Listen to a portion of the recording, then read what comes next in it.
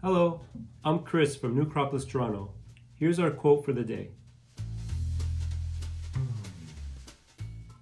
What troubles human beings is not things, but their reaction to these things.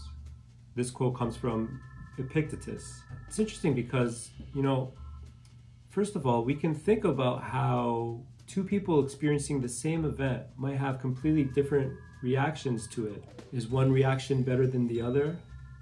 Also, is our perception towards things something that we can work with? Is it something that we can change over time? Do we have control over the events themselves, or do we have more control over our perception towards the events that we encounter? Let us know what you think in the comments. Until next time.